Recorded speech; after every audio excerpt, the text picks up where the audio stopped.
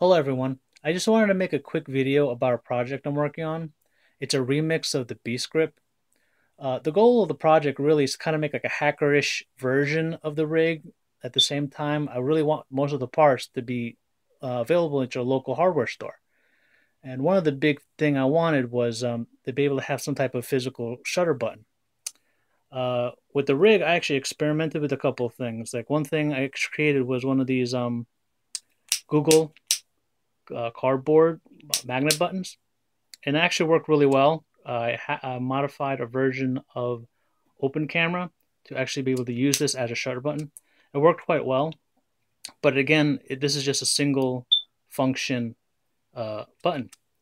Then I moved on to using earbuds that come with a couple of buttons. You have a up volume, down volume, and the call button, or as Android would call it, the hook button.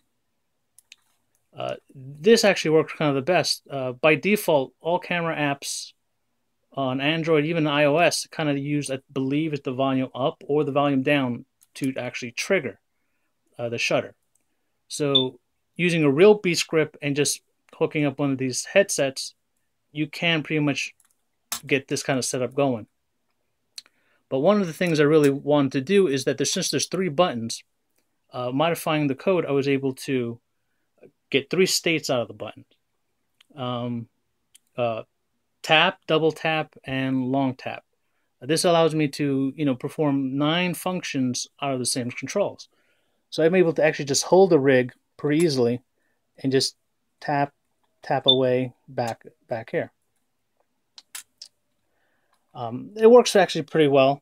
It's kind of fun. One scenario is that I can long press like the volume up button. It'll switch me over to video mode, and then I can use the call button to actually, start and stop the recording, and then use the volume down button to take photos while the recording is happening, which is kind of a cool thing I'm kind of hoping to try to accomplish with some of the software modifications.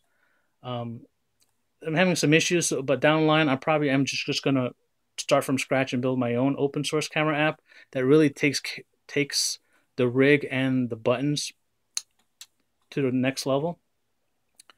This is a pretty easy-ish setup to make. It's a lot of parts to print and a lot of little bolts and screws. Most of it is a number 6 32 threaded screws and a bunch of nuts and 2 1/4-inch bolts.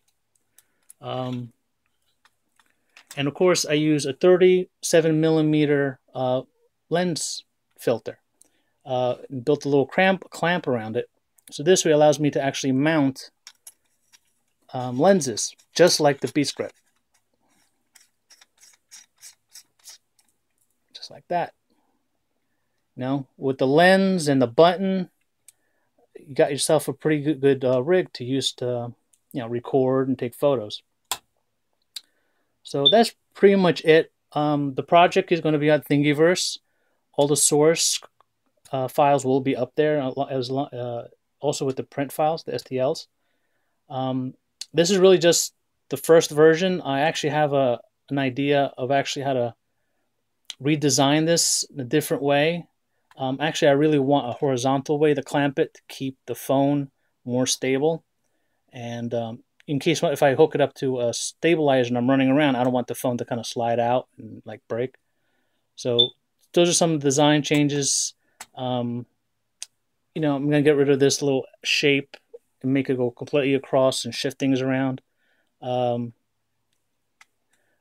one of the big things I wanted really that I changed to this rig is little holes so I can actually extend and do a bunch of extra things to it. Like here, using the holes, I was able to screw the headset. And back here, I also made some holes because I want to be able to like mount a power bank. So this way I can actually extend the length of time I can record or take photos. With a pretty big power bank, you can actually run your phone for quite a long time.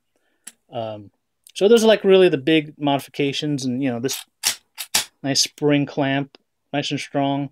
You can adjust it by tightening the screws at the bottom. There's some design flaws, like this actually gets in the way depending on what kind of phone you have. I have a Nexus 5 and it fits quite well on this thing. Uh, so that's pretty much it. If you're really interested, check out Thingiverse. If you want your own rig, support their new Kickstarter that should be starting soon for their second edition.